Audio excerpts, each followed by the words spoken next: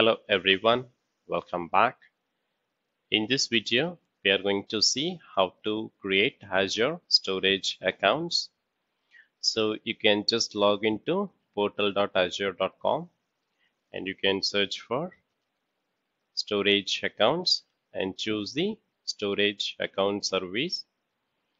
And from here, you can just click the create. And you need to choose the subscription, and you need to have the resource group. If you do not have, you can create one from here and provide the unique storage account name.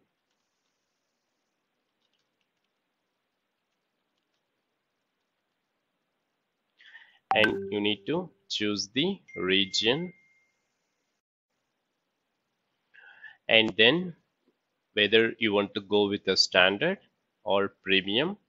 So if you go with the premium, then it will be low latency. I'm just going with the standard. And for the redundancy, you can choose whether you want to go with the LRS or GRS, ZRS, or the GZRS. I'm just choosing locally redundant and click next.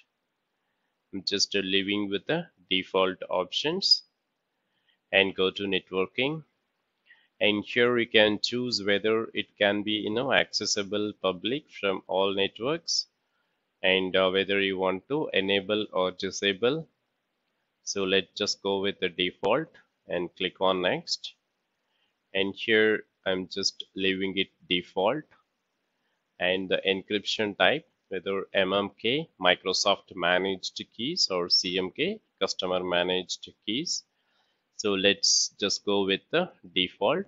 Let's review and create. So looks like the validation failed. Let me just go to basic. Okay, so the storage account name has to be unique.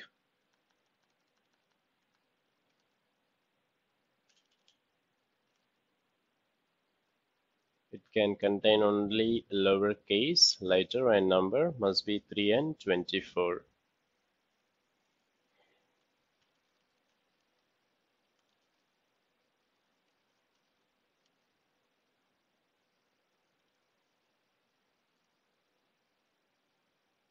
Okay, let's try now.